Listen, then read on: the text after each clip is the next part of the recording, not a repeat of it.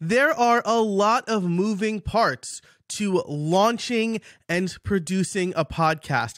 Lots you need to think about, not just about putting the content together and recording it and editing, but about how you present your show. And last week on The Profitable Podcaster, I shared with you my 7-point framework for podcast growth. I also shared with you that I am offering podcast audits where I apply that framework and give you objective and honest feedback on how you can grow your show.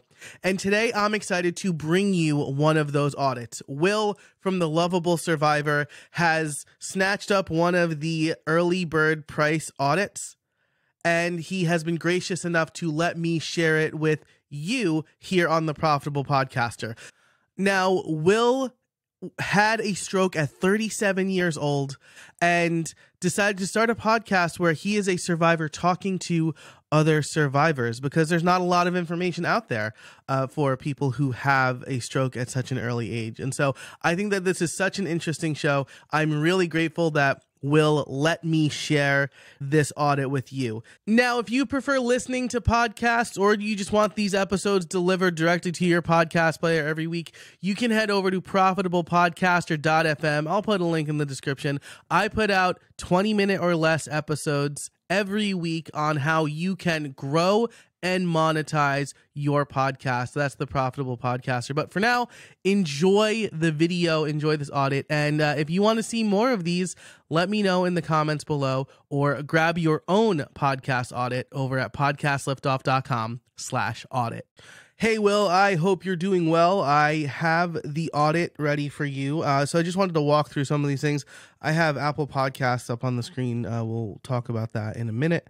But first, I want to kind of give you my initial reaction, thoughts, and what I'm thinking as I put all of this stuff together. So first of all, it's you have a really good start. 4 episodes plus the trailer in is really good. I like the general branding and the color scheme. The name of the show is really good.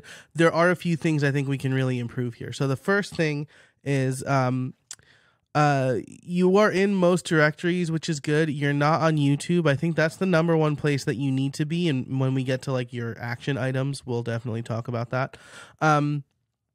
iHeartRadio is another good place to be, because iHeartRadio is a really popular podcast brand in general. So you definitely want to make sure you're there. And then Castbox, Pandora, Spreaker, and Stitcher. These all have pretty clear submission instructions. I'll include those in the report when I send them. These are just links to the directories now, so you can kind of see all the sites. But you're in most of the major ones. I think if you need to pick one, it's got to be YouTube. Over a third of American adults discover podcasts on YouTube. And so you being there will increase your chance of discoverability. Okay, so now let's review title, description, and artwork. I think the number one thing that you should do is remove podcast from the name. That is implicit in the title of the podcast, or in the fact that it is a podcast. So the Lovable Survivor. And then I would take it one step further. If it's not just going to be about you, I saw you write someplace that maybe you'll do interviews. If it's mostly focused on your journey, I think the Lovable Survivor is great.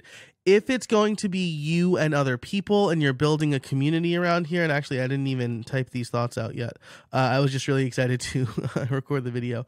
But I will type some of these thoughts out for making money after I walk through this. But if you are going to build community around this, you might want to make it Lovable Survivors. So that's, if you're going to highlight other survivors, I think that's the thing to do.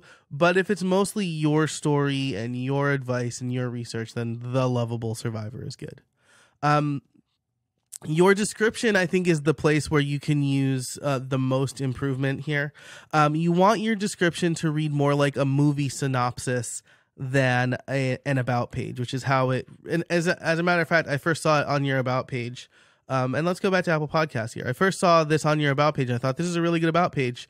And then I also saw it right here. So if you haven't looked at your podcast in Apple Podcasts yet, I would strongly recommend you do that. Apple Podcasts and Spotify, just to see what users see when they are scrolling the directory, right? And so what they're going to see here is, what's up, everybody? I'm Will, aka the Lovable Survivor. So picture this. You probably have lost people because, again, this is very conversational. It's a long block of text. If I were to write this description, I would want to hook somebody immediately. So maybe I would say something like, imagine having a stroke and then being diagnosed with MS right before the start of a global pandemic. Boom. Now you have their attention. And then later on, maybe the next sentence, again, they should be like 3 or 4 sentences, right? Enough to get people interested. But then you go on to say, I want to share my struggles, successes with you. So you can finesse this text a little bit, distill it into 2 or 3 or 4 sentences and say, again, something like, imagine being diagnosed with or imagine having a stroke and then being diagnosed with MS right before the start of a global pandemic. That's me. And I started this podcast because I know that there are not a lot of survivors telling their story, and I want to tell my story. I don't have all the answers, but I've spent the last 3 years researching and experimenting to find out what works and what doesn't. And then you end with, so let's do this together and build a community of resilient survivors looking to take back control of their lives. That's how you include the audience. So I think you can distill the description there. Hook them, tell them what the show is about, and then have that call to action that, hey, this is for all of us. And I think you can get a lot more listeners that way. Because right now this just kind of sounds like what you would say. Again, this is a good about page, but we want more of like a movie synopsis. Moving on to, well, we'll get to the episodes in a minute. The artwork, I actually really like the artwork. I love the branding and the colors, like I said. What I would do is put less text on this because, again, people are scrolling. They're not going to read all of it. So I might like make your avatar a little bigger. And then navigating second chances, I think that should be the big text, right? You can get rid of a podcast hosted by survivors for survivors. You can put that in the tag, in the description if you want. I think that would be a good place for that. But like navigating second chances, I think is the thing that will get people to stop scrolling and be like, second chances, what is he surviving, right? Because that now you open that loop, that feedback loop, that curiosity loop. So I would say that maybe make the title a little bit bigger, and then navigating second chances, keep or get rid of the waveform. Again, I think like that's fine. I think people will know it's a podcast, so you don't really need it, but it adds a little extra element to it. So that's my advice. I'm not a designer, but I know, like, you know, when people are scrolling looking for podcasts, they're definitely not going to read the struggles, successes, science, navigating second chances the way it's written there, right? They're going to see Lovable Survivor. Maybe they'll see your face. Maybe they'll see a podcast hosted by, but they're probably going to scroll after that, right? Whereas if you make the title bigger, you make your avatar a little bit bigger, and then you say like navigating second chances, like that's going to be the thing that hooks people, I think. So with that, let's talk about episodes. Titles and descriptions, right? So again, this is what people are going to see. So it looks like Apple Podcasts will like do the 2 lines for the title, so people will see that. Spotify and other directories might not, so it might get cut off.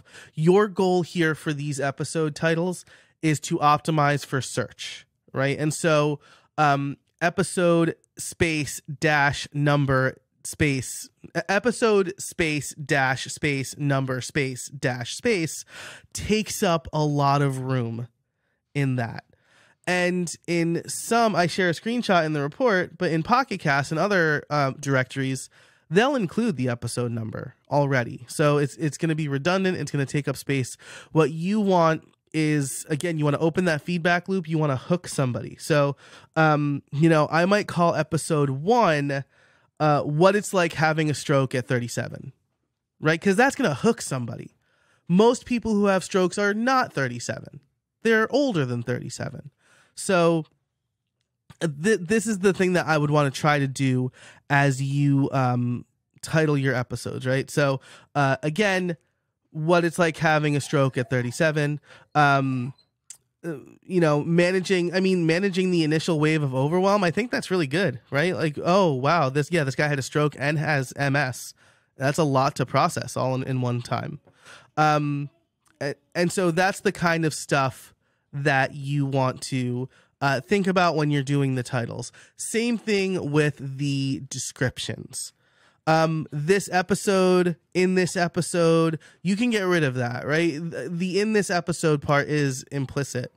And I did the same thing. The first like 100 episodes I had in this episode.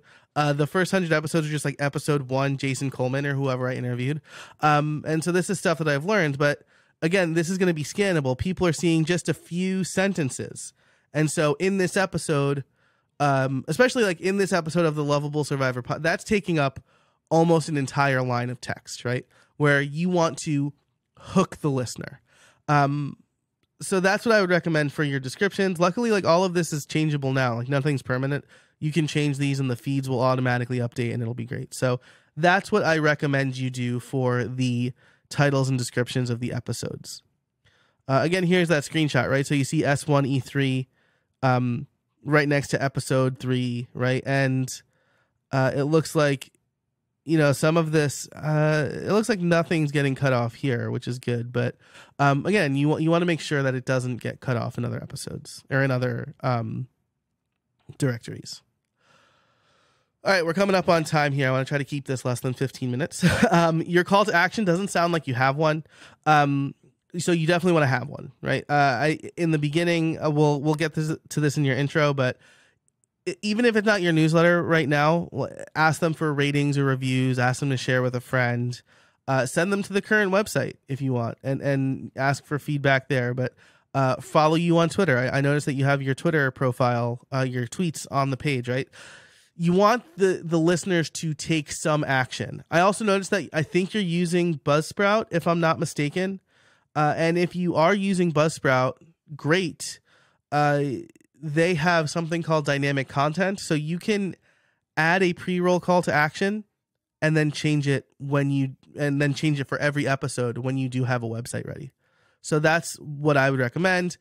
You mentioned like maybe a newsletter. Definitely do the newsletter and make that your call to action. But you want something super clear and super obvious, because podcasting for many is a multitasking activity. And so when you only have their attention for a little bit, or you don't have their full attention, you want your intentions to be clear.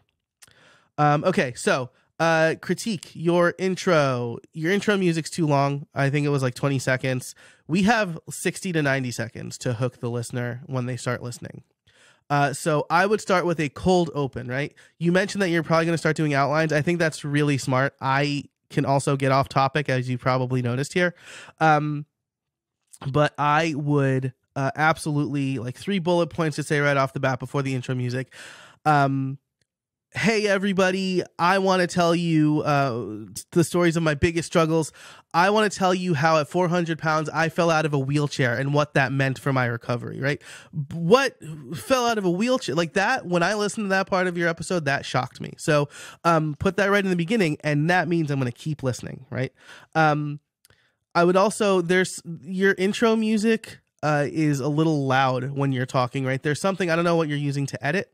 But most editing software will have something called ducking, or auto ducking, which will automatically lower the volume of the music when you start talking. So this is like Audacity has this, Descript has this, ScreenFlow has this. I don't know if I don't think GarageBand has it. So you'd have to lower the volume manually, but you want to look into auto ducking, because especially with your outro, which I just ended up listening to the whole episode. With your outro, I can't even hear you at the end, right? And so you want to make sure that the music is ducking. And then finally, 12 minutes in, you said, okay, let's get to the first topic. I think an outline is going to help with this, right? You want to make sure that you get to what you promise you're going to talk about in the title and description, because again, we have those 90 seconds to hook the listener. I have 5 podcasts for you to swap with. I need to fill in this part. Recommended strategies for helping you earn money. Sponsorship's obviously a good way to go. As you gain listeners, like you mentioned, right? I think you're uniquely positioned. I found the same when I was researching podcasts to swap with. There's not a lot of survivors telling their own stories. And so what I recommend, right, is if you're mentioning something that's helped you with your recovery, whether that is like an online learning site, a medical journal, or some useful tool, reach out to those brands and say, hey, I'm a survivor. I talk about how much your product has helped me. Would you like to sponsor my podcast? Would you like to support somebody who's putting out the word for survivors? The other thing that you could do is lean into this community, right? So I'm thinking like this could be a free premium model. I don't know what you're thinking about. This is a kind of longer play, but if you have a community, right, then in that community you can offer maybe only paying members can comment on your episodes, or maybe they get ad-free extended versions. Maybe they get behind-the-scenes stuff. So I think that there's an opportunity there. Okay, wrapping up. There are some resources here for finding podcast swaps, and this is my Making Money Smash framework. If you want to go through that exercise and maybe you'll come up with a better answer than me. Based on your goals and your future things that I couldn't glean from doing the audit.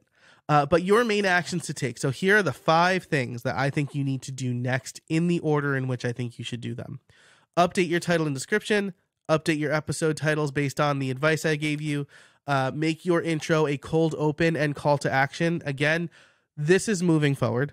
You can add the call to action using dynamic content if you're using Buzzsprout, which I think you are.